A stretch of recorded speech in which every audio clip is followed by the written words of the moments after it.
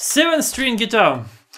Is it any different than a six-string guitar? Do you need one? What is the approach of playing the seven-string guitar? There are a lot of debates on the internet, and I might bring my position as well.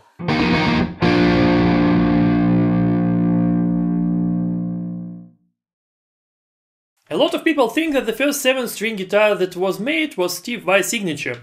Well, I hate to break it to you, but no, you are wrong.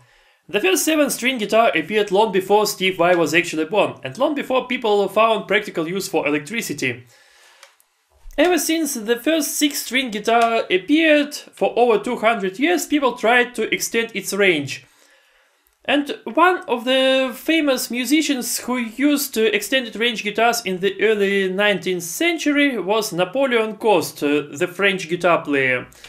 And besides, people tried a lot of different tunings for guitars. And one of the seven-string guitars with open G tuning became so popular in Russia in 19th century that actually, until Beatles made a huge success in 1960s, the whole majority people in Russia didn't actually know that there is such thing as a six-string guitar. And even until the late 70s, a lot of people in Russia who were inspired by Beatles simply grabbed their old seven-string guitars and tuned them as six-string guitars. And so, I can't really give a credit for Steve Vai for inventing something new. He did something that was made before him. I can give him a credit for making seven-string guitar popular. You see a lot of musicians today who play seven-string guitars, mostly the heavy metal musicians. And so, what is the concept behind it and how do you approach it? Let's check it out.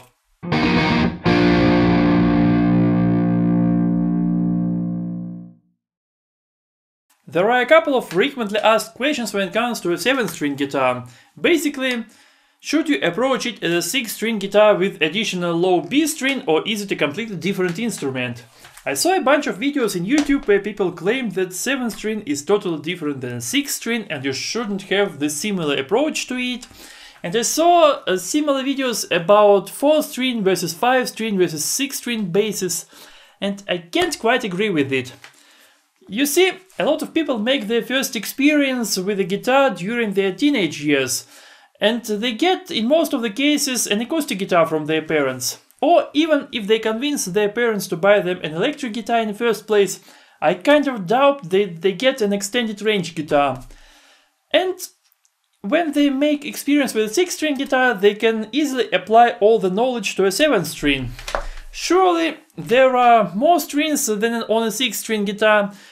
Sometimes there is a different spacing, the neck is wider, but you can easily adjust to all those things if you have experience with the guitar. Well, in some cases you have to mute these additional strings so that they don't ring out, but this is a minor problem. And the basic tuning of a 7-string is similar to a 6-string. And speaking of tuning, the strings from G to the low B are tuned in a perfect fourth to each other. That means all the intervals between the strings are the same.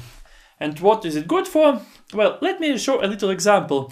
I'll play a simple tune in E minor. And actually, if you take a close look how I played it,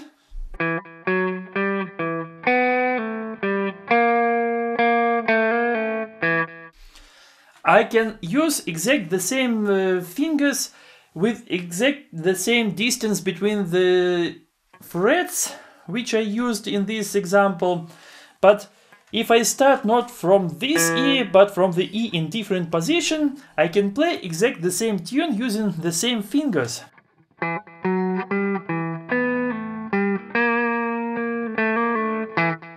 Or even if I start with another E.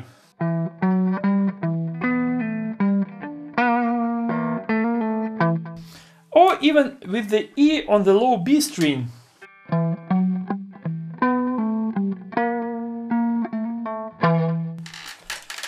Well, and all the solos, if you have experience with them on a 6-string guitar, this shouldn't be a problem on a 7-string guitar. And this is one thing that I like about 7-string, I can go in up and down direction instead of jumping all over the fretboard.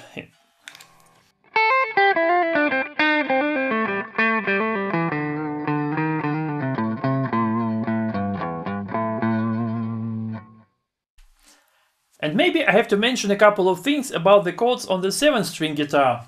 I saw the video once where the guy mentioned that standard 6-string guitar chords don't work on the 7-string, and as an example here played something like A minor chord, and he claimed that this doesn't work because this low B doesn't match the A minor chord.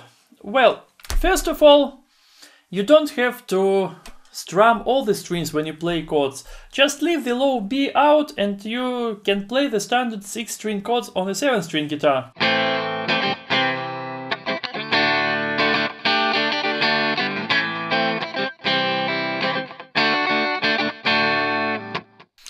And on the other hand, this is more philosophical question. What is the difference between the real musician and a guitar player? Well, guitar player thinks sometimes that chord is some sort of finger shape on the fretboard of his guitar, and musician knows that chord is actually the certain arrangement of certain pitches. And if you have a basic knowledge of the music theory, you can play the chords the way they meant to be. Actually, the E minor chord consists of the root note, this is the A, the third and the fifth.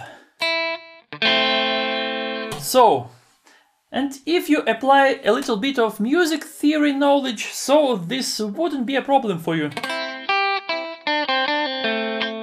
And even if you play on the low B string, for example, if you want E major, you grab E on the low B string, then the third, then the fifth. Well, this works perfectly well. And I guess the problem is that a lot of guitar players use tabs and they don't rely on the music theory. And in conclusion, how to approach a 7-string guitar? And the answer is, that's right, the way it works best for you. And if you think that this is a totally different instrument that doesn't have any reference to a 6-string guitar, well, that's totally fine. And if you think that this is a 6-string guitar with extended range, that's fine as well, as long as you can create a musical masterpiece with it.